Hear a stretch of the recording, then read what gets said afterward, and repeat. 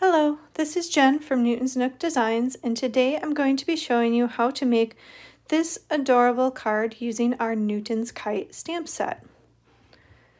This is our Newton's Kite stamp set. It includes Newton with the kite and the words soaring by, with, and then you can either add sky high thanks, positive vibes, or birthday wishes from you.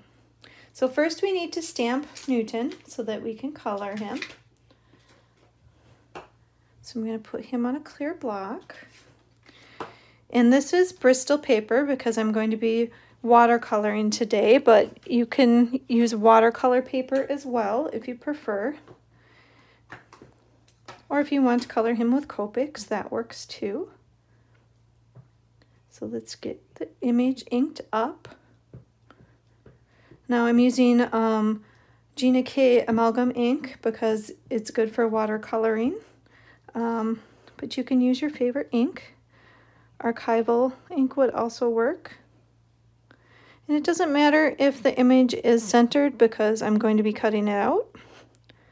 But you just want to make sure you get a good impression. So push evenly over the stamp since it's kind of a large one. There.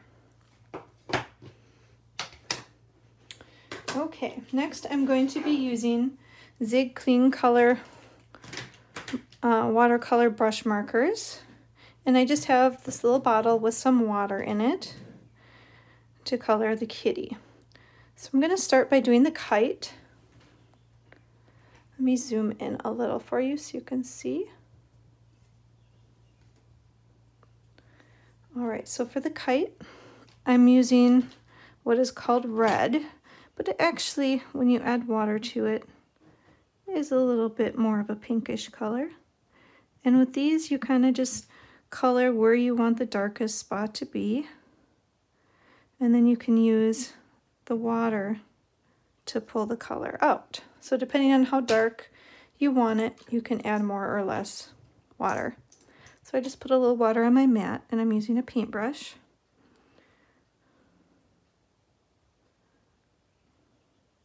And because it's watercolor, I like watercolor because it doesn't have to be perfect. It's supposed to be kind of messy and loose, and you don't have to worry about making it perfect. So we're going to do that red area first.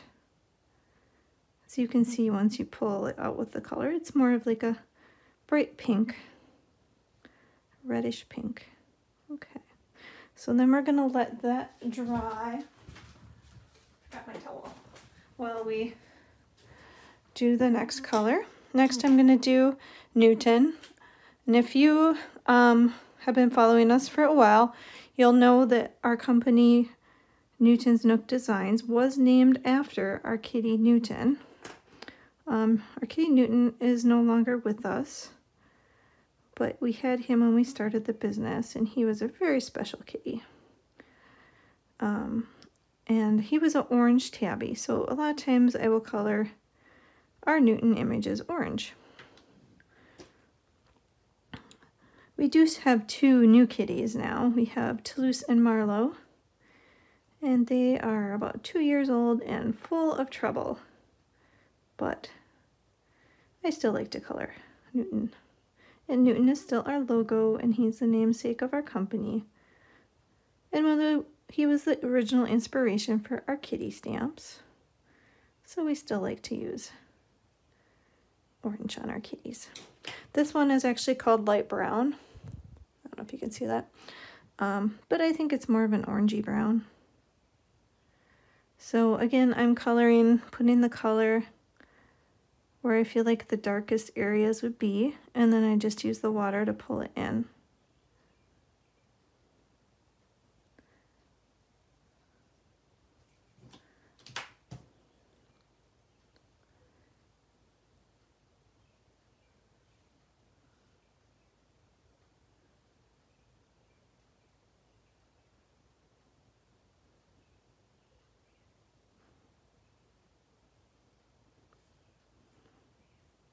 And the leg that's in the background would be darker than the leg that's in the foreground. So it has more color on that one.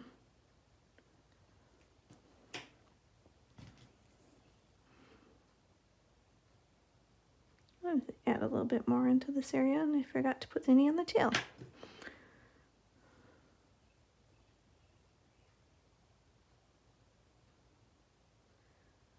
So there is a quickly colored watercolor kitty.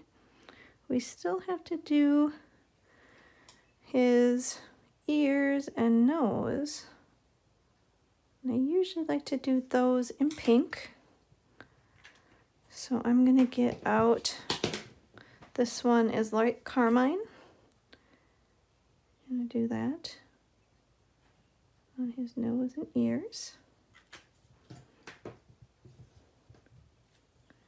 A little bit of water to that.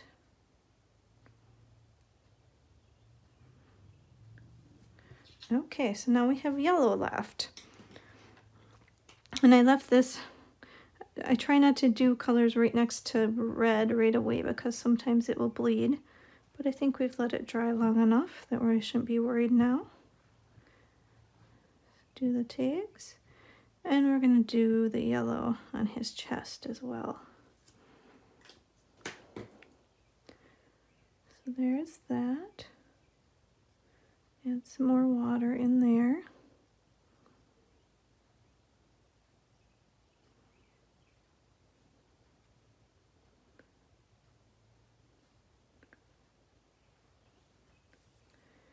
And some water onto the kite. So if you wanted this to be brighter, you could add more color with the marker. Oopsie, I got a little bit of pink there, but it's all good. Like I said, watercolor is fun because it's supposed to be messy. And I want to add some pink cheeks, but I don't want them to be really dark, so I'm going to scribble a little bit on the mat there so I can pick up a light and give just a little pink to the cheeks. There. Cute. Okay, so he's colored, so I'm going to cut that out. Here you can see a closer of him. I'm going to cut that out using the coordinating die, and we will, you can see that matches exactly right over the kitty. And I will be right back with that. Okay, here we are. He's all cut out, and you can see the die even cuts out that little piece between. So if you're making a scene, you have the background. All right, next we're going to make that fun background. So we'll just clean up our area here. Make sure we don't have any extra water. And we're going to set the kitty aside for a minute. Okay, next we're going to use, this is a scalloped panel that I cut out using our Frames and Flags die set. And then I'm going to use a combination of stencils.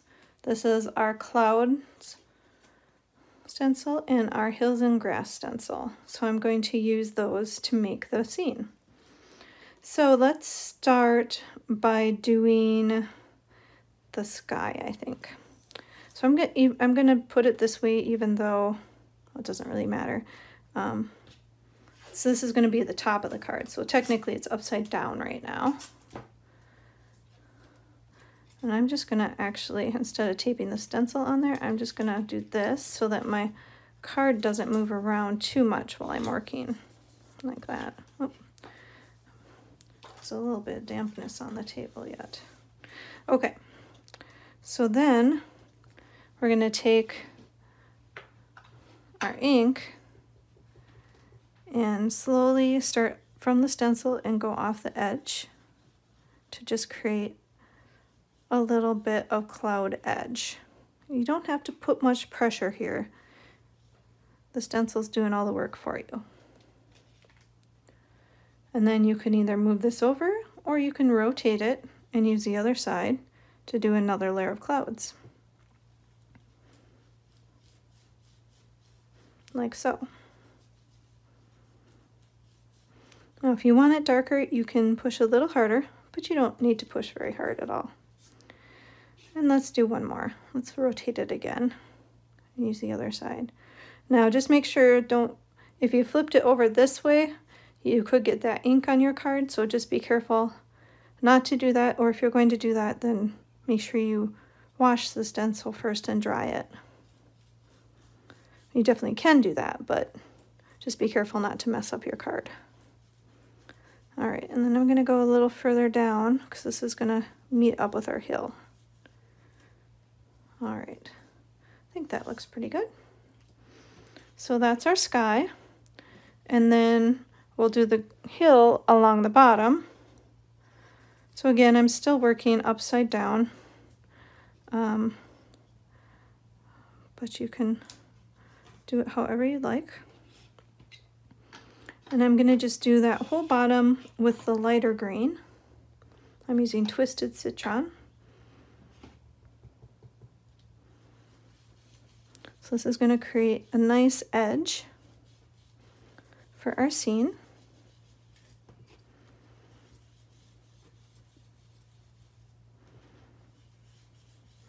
This is kind of a nice bright limey green.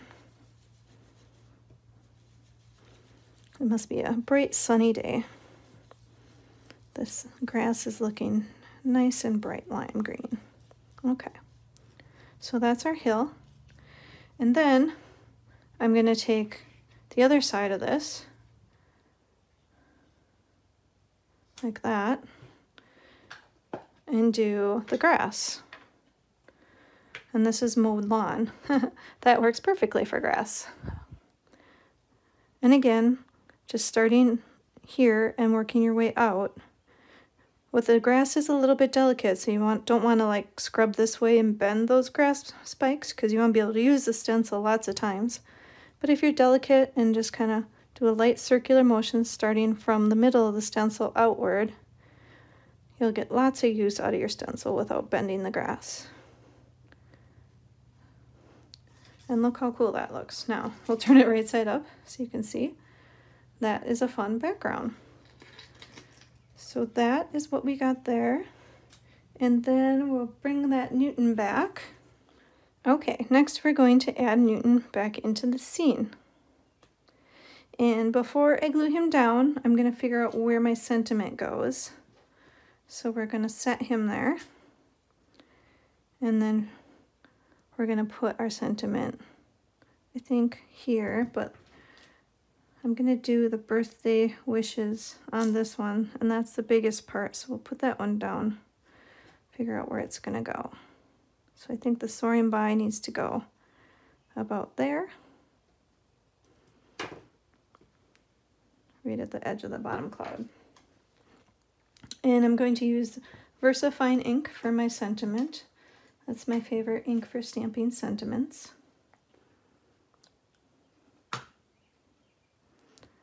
So we got soaring by.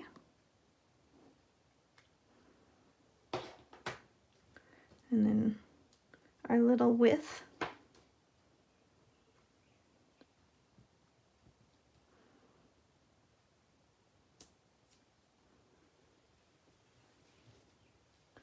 And then we'll swap that out and put the birthday wishes from you.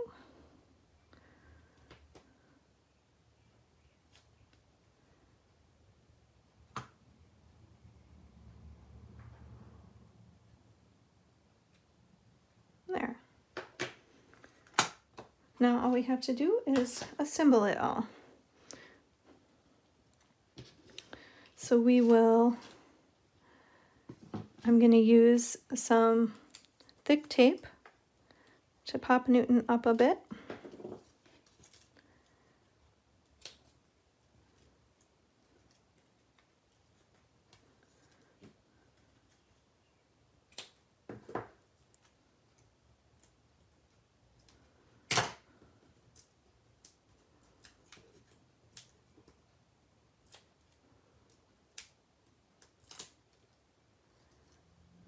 Like so.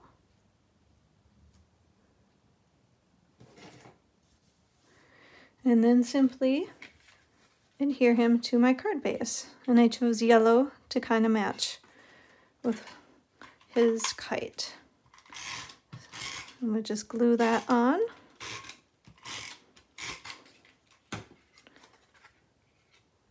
Like so.